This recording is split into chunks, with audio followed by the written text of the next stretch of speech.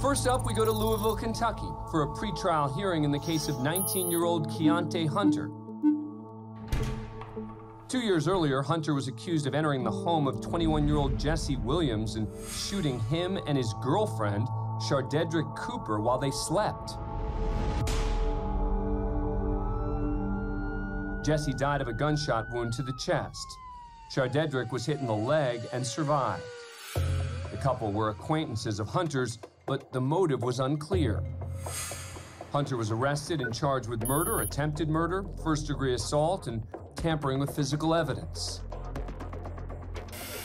Today, the court is hearing testimony and arguments about a motion filed by Hunter's public defender, Josh Roberts, to suppress a statement Hunter gave to police after the shooting.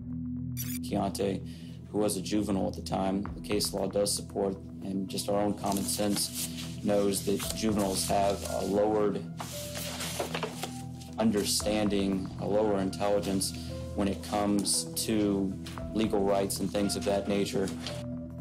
Hunter seems to take umbrage at Roberts' comments. I would argue that given his situation as a juvenile, that the Commonwealth has not met their burden showing that that was an intelligent and voluntary waiver. We'll get you a written order once I've reviewed the statement in its entirety. Go ahead, Mr. Roberts. Mr. Hunter, hold on. Hunter's been sitting quietly for 35 minutes, but decides he's got something to say. I can't do this. Get dude. You need to sit down. I won't do it off my case. Sit down. Man, nah, all that. It's conflict of interest between me and the client. Nah, man, I wanna file a verbal motion.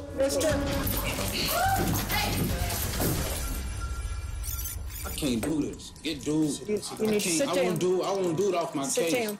An officer gets Hunter back in his seat, Man, nah, all that. but when he drops the F-bomb in open court, the deputies decide it's time for him to leave. Mister. That's when Hunter leans in and spits in his attorney's face, then swings his handcuffed arms at him. The deputies pull Hunter away just in time and wrestle him to the floor. As he's led out of the courtroom, Hunter leaves Roberts with a threat. What's up? I'm coming to my next court date, dog. Spit in your face. I'm gonna break your teeth. You okay, Mr. Roberts? I am, Judge. Mister. Despite the outburst, the motion was actually successful. Part of Hunter's statement was suppressed, and he was assigned a new public defender. But eventually, he was convicted of murder, first-degree assault, and tampering with physical evidence. He was sentenced to 25 years in prison. Next, we're in Harlan, Kentucky, for the sentencing hearing of 59-year-old Cletus Robbins, Jr. Following a 3-day trial, Robbins was convicted on a litany of shockingly violent charges. The defendant is guilty of 1, kidnapping and with serious physical injury, 2, robbery in the first degree, assault in the second degree, unlawful imprisonment, wanton endangerment first degree, and being a persistent felony offender first degree. As Judge Kent Hendrickson proceeds with Robbins' laundry list of crimes, the prosecution interjects after Robbins repeatedly turns around and glares at them. Your Honor, the Commonwealth would request that the court give notice to the defendant not to communicate with the Commonwealth. In the courtroom, defendants are often prohibited from communicating verbally or non-verbally with anyone except their own attorney. Problem is, Robbins isn't exactly a rule follower. Don't. Hey, now none of that. Hey, none of that. Now just calm down. Yeah. You calm down. You take it easy. Stand up there on that side, please. Settle down, please. Okay. Your ass court here. Listen, buddy, I'm too old for this. Hey, I'm too old for this, too. With tensions later calmed, Robbins stands in silence as Judge Hendrickson hands down a heavy sentence. He shall be confined to the state penitentiary for a maximum of 25 years. And that concludes this matter before the court. Thank you. The sentencing may conclude things for the court, but not for Robbins. is the sound of Cletus Robbins spitting one of the prosecuting attorneys.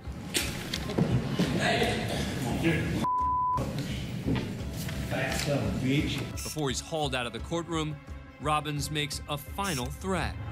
You better hold on. The court has that on record. We know that that was a threat, and we will be saving that record for possible criminal charges. No additional charges were filed against Robbins for his courtroom misconduct. His 25-year sentence stands, and a later appeal of the case was denied. Next, we're in Paris, Kentucky, where 30-year-old Bass Webb has been charged with 2 counts of attempted murder. This surveillance video taken outside a Kentucky jail a week earlier captured the moment when Webb, a former inmate there who served 3 months on assault charges, accelerated his car and tried to run over 2 jail employees. One man was able to get out of the way, but one man was injured after Webb's vehicle pinned him against a wall. At his first court appearance before Judge Vanessa Dixon, Webb's bad behavior continued. Can you hear what you're saying? Yeah. That be yes? Yes. Judge Dixon then informed Webb she's recusing herself from the trial because she knew the 2 jail employees he targeted with his vehicle. There's no way I'm going to try this case or have any further proceedings, or I have to see you for one further setting. Except for the hearing next week. Watch again as Webb literally spit on the judge.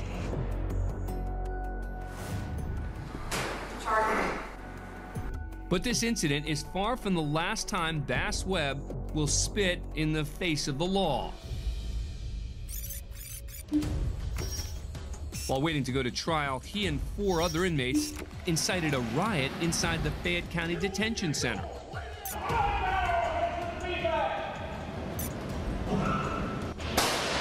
After being shot with beanbag bullets,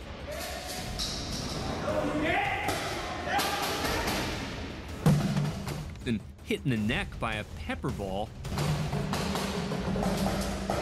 Webb whips a metal telephone box at a corrections officer.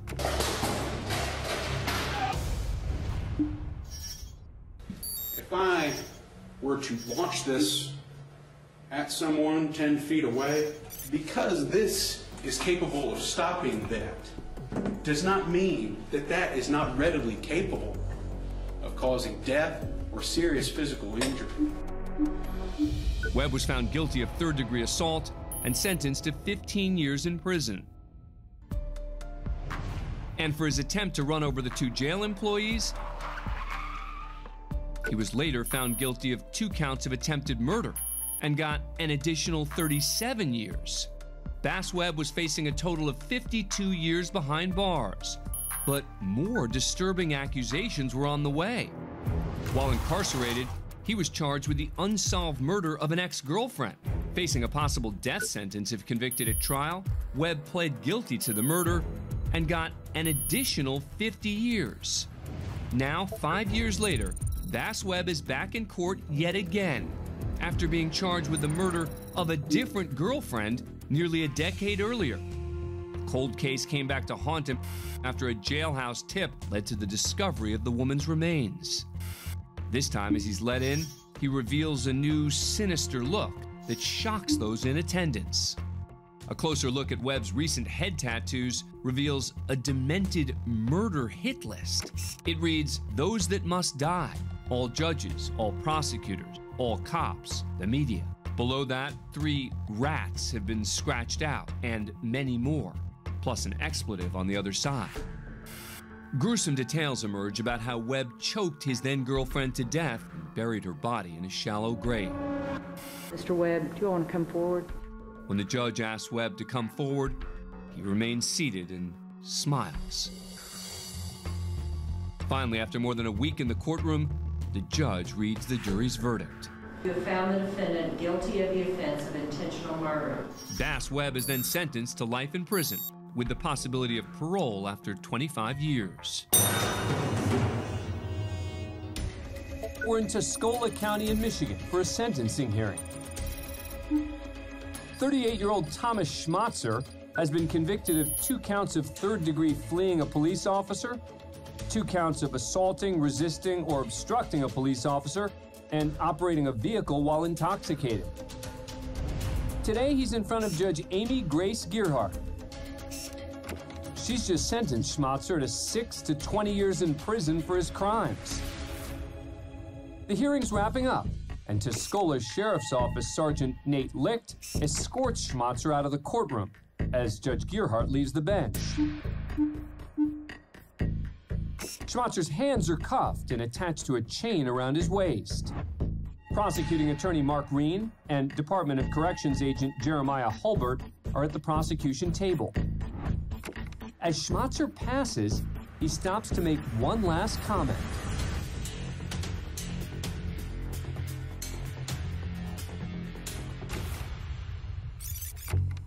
According to arrest records, Schmatzer curses at prosecutor Reen and angrily knocks down the plexiglass divider between Reen and Hulbert. A struggle ensues. Bailiff Rodney Birch rushes in to assist as Licht gets Schmatzer in a headlock. Birch grabs Schmatzer's left arm, and the 2 officers attempt to subdue the defendant. Corrections agent Hulbert tries to grab a leg, but Schmatzer kicks at him. The defendant continues to resist as bystanders look on. Licht takes Schmatzer to the floor to subdue him as more officers run into the room to assist. Eventually, a pair of leg cuffs are brought in and they make another attempt to move Schmatzer. But again, he resists, this time making hacking noises as if he's getting ready to spit. Finally, after 6.5 minutes and the efforts of 12 law enforcement officers, Schmatzer is picked up and forcibly removed from the courtroom. In the hallway, he's placed in a restraint chair for his trip to the county jail. It's expected that additional charges will be filed against Schmatzer for the courtroom scuffle. He's currently incarcerated. The incident, along with others earlier that year, moved Judge Gearhart to request more funding for security in the courthouse. Good afternoon. What is your name? Philip Conklin. Next, we're in Ypsilanti, Michigan for an arraignment. 35-year-old Philip Conklin has been charged with arson and assault with intent to commit murder. A day earlier, according to police, Conklin was staying at his sister's house where he was supposed to be babysitting her 4 young kids. But instead, the defendant allegedly set fire to the home, with the children still inside. Neighbors called the fire department, who quickly extinguished the blaze. None of the children were hurt. Conklin was arrested and officially charged, and today he appears before Judge Tamara Garwood to hear if he'll make bond. Count 1 alleges that you did make an assault upon the intent to commit the crime of murder. Do you understand this first charge? No, I don't. Okay, so I'm not asking if you agree or if you disagree with the charge. I'm asking if you understand that's what you've been charged with. No, I don't. I don't understand. You don't understand? Nope. Okay, so then we will go through that word by word. It alleges that you did that with intent, that you were going to accomplish the crime of murder. Do you understand that? No, I don't. You guys are ridiculous. Sir, do you understand what the charge is? Not do you agree with it, but do you understand what she says? Sure, I do. Yeah, you guys are out of your minds, though. So the maximum penalty for that charge, it's a felony. It's life or any number of years. So do you understand that maximum penalty? Yes. After reviewing the arson charge, the judge asked prosecutor Jessica Blanche for the state's bond recommendation. We're asking for a $50,000 surety bond in this case. The defendant allegedly took gasoline, poured it all over a house that housed children, and said he was going to burn the house down. The door was locked to where the children were. The police had to come in and retrieve the children from the locked door. If he does post that, I'm asking for a GPS tether and no go to that address where the children were at. The kids were not at the house at the time of the incident. Right. She's wrong. You have the right The to kids remain left to their grandmother's house. They were gone. The judge ignores Conklin's outburst and moves on to her decision regarding bond. Having read the information that's been presented to me, I'm concerned for the safety of the family involved here, and I'm concerned for the safety of the community at large. Yeah. Are you done? Didn't do a thing wrong. Okay, so your bond is going to be $150,000 Yeah, cash. take that 150,000 and shove it up your ass. Thank you, sir. You're all set. You can let the jail staff know you're done. Before he exits, Conklin has one final comment for the court.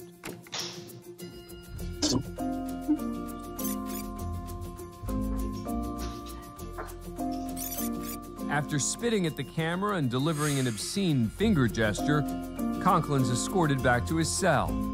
He remains in custody, and his case is pending. Next, we're in Tampa, Florida for a sentencing hearing. 46-year-old Teddy Baltimore Smith has been convicted of manslaughter in the road rage death of 56-year-old Gilbert Cerna.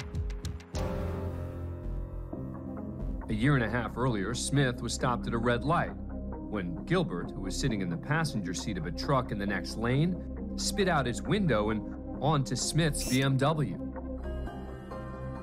Gilbert apologized, saying he hadn't meant to spit on the car, but Smith became enraged. He got out of his car, slapped Gilbert with a flip-flop, and threw food at him. As the two men continued to argue, Smith retrieved a knife from his car and plunged it into Gilbert's chest, cutting his heart in half. Smith then fled the scene, but the driver of the truck, Gilbert's co-worker, Jeffrey Hunter, followed him while calling 911. What's going on there? I got stabbed, man. He passed? Yeah, he did. Okay, do you think he's beyond any? I know he's dead, man. He did. He did. They got stabbed through his heart. Hunter tailed Smith for a mile before pulling over. Police and EMTs arrived moments later. Gilbert, who had no pulse, was transported to the hospital where he was pronounced dead.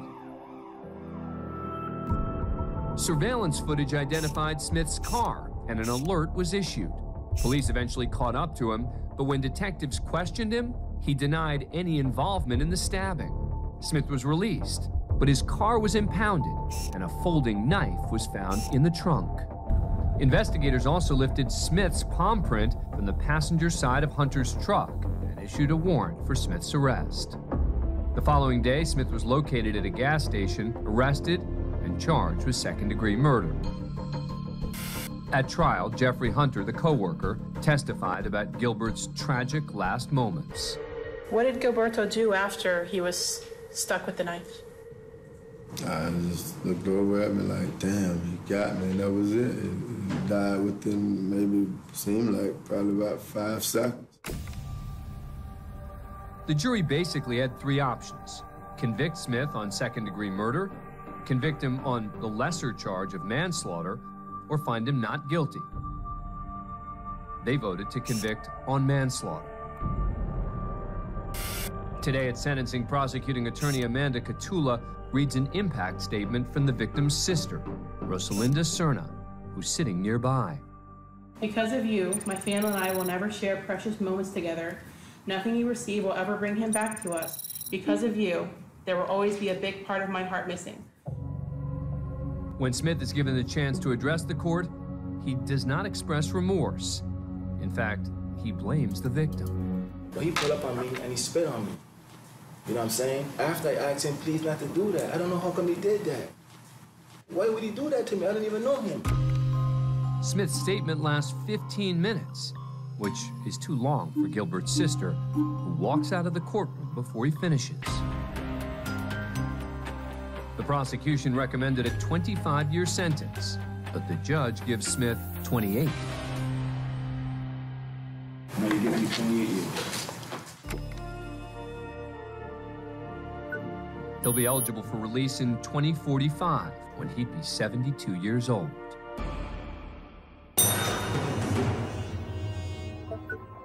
Next, we go to Wichita, Kansas for the sentencing of Michael Gaines.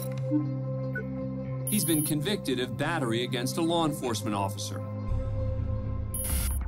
Gaines appears before Judge Rebecca Pilshaw, who speaks to the defendant about his actions. All the evidence shows that you deliberately I know the words were that you deliberately were hawking up. I didn't hawk up no saliva, okay? That's and you're gonna believe those lies. That's what I'm talking about.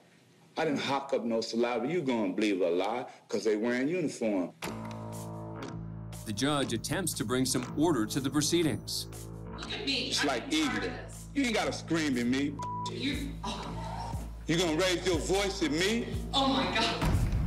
Gaines doesn't appear to be backing down from the judge, but it's nothing compared to what he has in store for Assistant DA Kevin O'Connor. You raise your voice to me, I raise my voice to you. You just in a row. I appreciate Mr. Gaines making my point for me. You punk. Very well received. Maggot mother. And I don't think I have to take insults from. I know. He's a tough guy now. But I think you'll be a after I get sentenced, punk. I think Mr. Gaines is forfeited to me. I'm ready to go. I'm ready to go. You punk. I'm talking.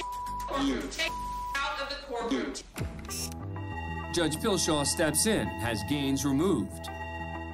But before heading back to his cell, Gaines manages to get off a few more insults. He's a maggot. You're a tough guy. He's a maggot, punk. You should have died when you was a baby. Maggot. Anytime, Mr. Gaines. Shut up, punk. He's a maggot. Should have died when you was a baby. Stillborn. The judge decides to go beyond the 10 years and sentences Gaines to 13 years in a state prison.